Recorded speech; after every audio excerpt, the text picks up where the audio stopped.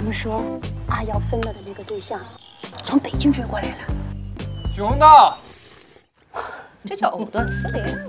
阿瑶，你也不介绍介绍？那你俩结婚吗？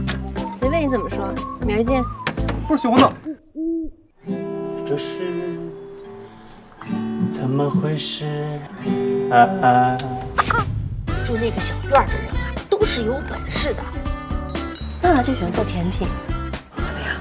不是，他们还是网络作家，平时很宅。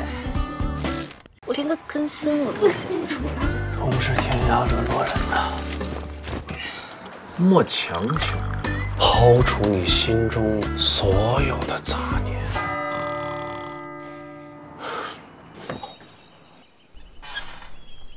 那你这次来这里做什么呀？红豆不是有阿瑶吗？我来这儿就是想弄清楚，我想要的生活到底是什么样的。有句话不是说得好吗？